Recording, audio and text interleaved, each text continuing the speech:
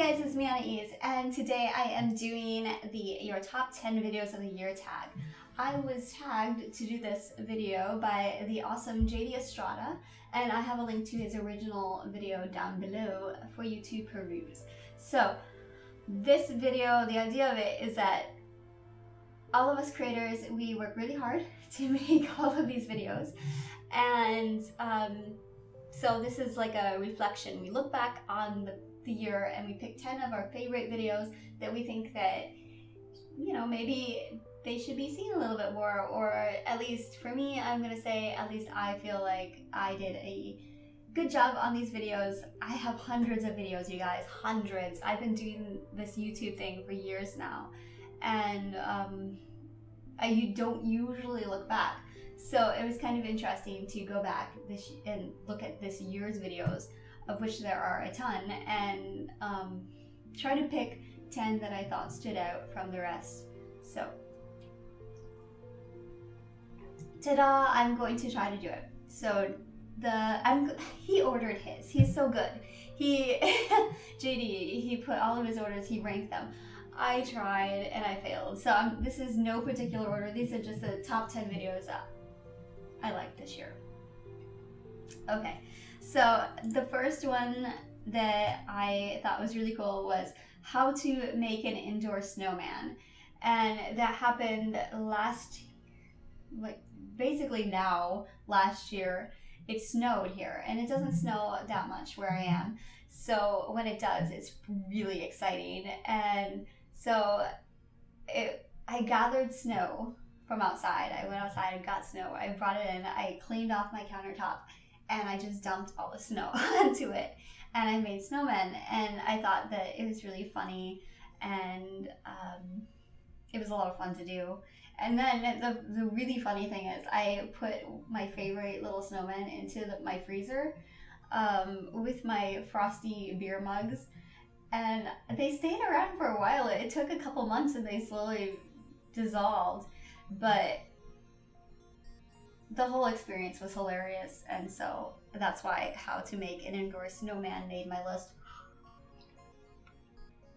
Absolute ridiculousness. Okay, the next one is how close did I get to childhood dream jobs, and I picked that one because I thought it was pretty funny, and also because it was live streamed, and I don't do a lot of live streaming.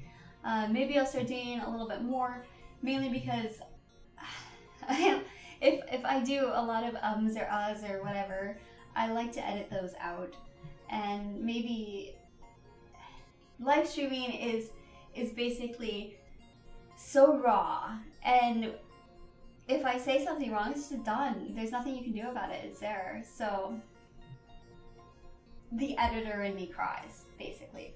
Anyway, so I'm proud of myself for doing live streaming and, you know, allowing myself to be a bit uncomfortable there. Okay, so next on my list is Anais Book Club number 14, Licensed to Quill by Jacopo Della Corcia. And I picked that one because his book has been one of the most inspirational, I don't know how to say it. That book made a huge impact on me.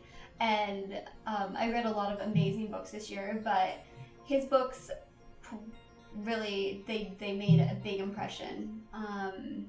He does alternate history, and he's a historian, and he has all these footnotes so you can look it up. And I hadn't known a lot about this time period before or anything, so it was really exciting to find out about Shakespeare and Marlowe and all of these things that I didn't know about before. So it sent me down a research spiral, which I really like, and made me really happy. They were a lot of fun, and just learning more things is fun too, and learning ridiculous things about history. I enjoy that quite a bit, and so I really appreciate the amount of detail and work that went into that book to make it such easy reading. I bet it was so hard to write. It was just incredible. Anyway, so that really impacted me, and I think that the passion probably shows in that book review because it meant a lot to me. I just, you know, sometimes books come and they touch you, and that one did me. Okay, so the next is the Weightless one, book reading and discussion. So that one is about my book that I published this time last year, basically. I think it was in January.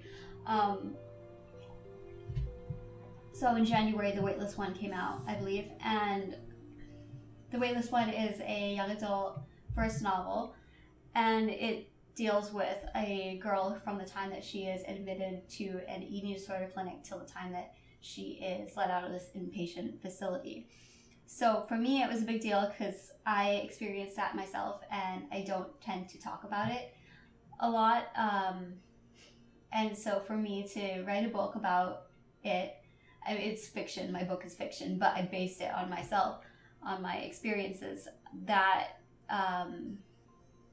it was pretty bold for me, and to just, so that's why I picked it, because I did that, and I'm glad I did. Okay, so the next one is an author interview with Assaph Mehr, and he also writes alternate fiction, history, and his is like a fantasy version of Rome, and there's a paranormal detective, and so that again is one of my favorite sort of things. I love his book, and I really enjoyed getting to interview him and have him talk about his book because he is a funny and smart guy, and so it's good to get a little bit more insight about the book from the author himself. So very cool that I get to interview people on my channel. I think it's really great. I've done Joshua Robertson had it. I got to talk to him and interview Lillian Oak, JD Estrada, and also Mehr. And it's really, I love books, and I love hearing from the authors about their book creations. So the next one is my top 5 romance authors, and I really like that. I found out since then Carla Neggers is on the list, and when I first made that video I said that she wrote, you know, the sweet contemporary books. I found out that she also writes romantic suspense, which is one of my favorite things, and of course I already knew I loved her writing, so I loved having it in a romantic suspense. I've read those books since. So anyway, I was really excited to share that. I love romance, so yeah, it just kind of makes sense. So I like that video. The next one is the Dissociate lyric video, and that is a song that I wrote this year. I recorded it live, so I just sat down, I played it, I sang it, bam, there it is. And so I guess that I picked it because music is another thing that I do besides writing that is a big deal for me. So I like that song, so there it is. Next up, for something completely different. I mean, the music is pretty different too from this other stuff, but Cat Goes Fishing, Caverns and Coral, beta number 1, Chompy. So Cat Goes Fishing, I played the whole series of, it's a game, and I did a series about it, and then this one is a beta for the new update that they had, which was Caverns and Coral, which I thought was awesome because I love fish. I love Caverns and Coral, can't go wrong.